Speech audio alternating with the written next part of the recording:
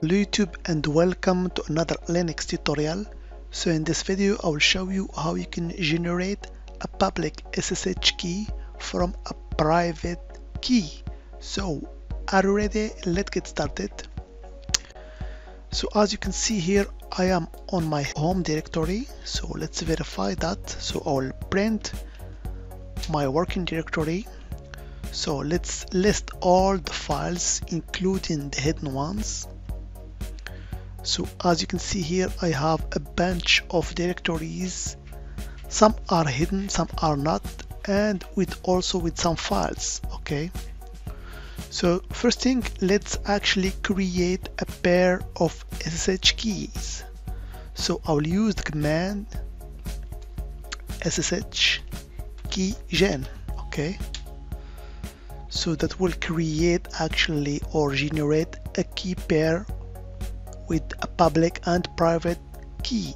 Okay, so I'll just make the default, so I'll just hit enter.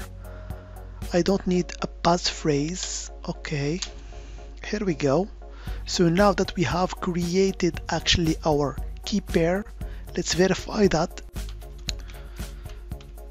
So let's show again all the directories and hidden files, and you will notice a .ssh directory has been created.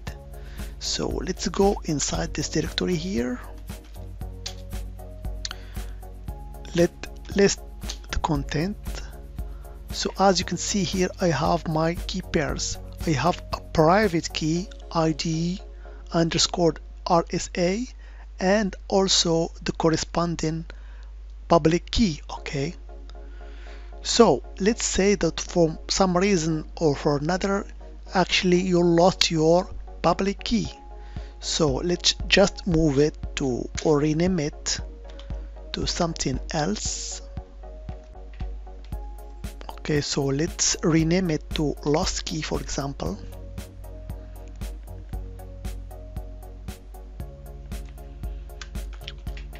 Here we go. So now I have only my private key.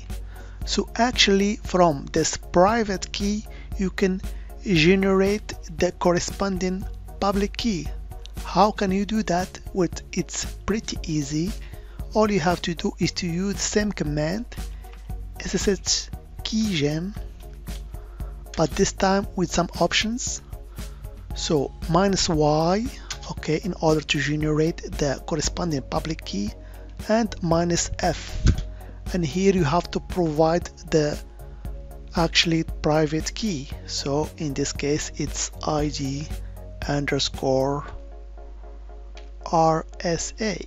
Okay, and let's pipe that to our file, which will be ID underscore RSA dot pub. Okay, here we go. So let's verify that. So now we can, or actually we have generated our public key. So let's actually show the content of that file.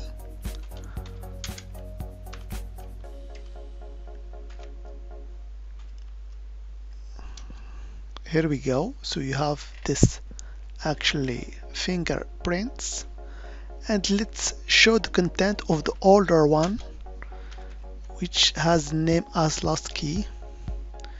So as you can see here, they have the same actually fingerprint.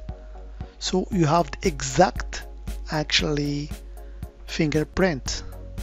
Just here for the lost key you have actually Amine Arabesque Debian. It's just a comment. So you have also to remember that when you generate a public key from a private key, actually you don't have a comment. Okay, you lost your comment, but that's not the problem. The main thing here that you generate your public key from your private key.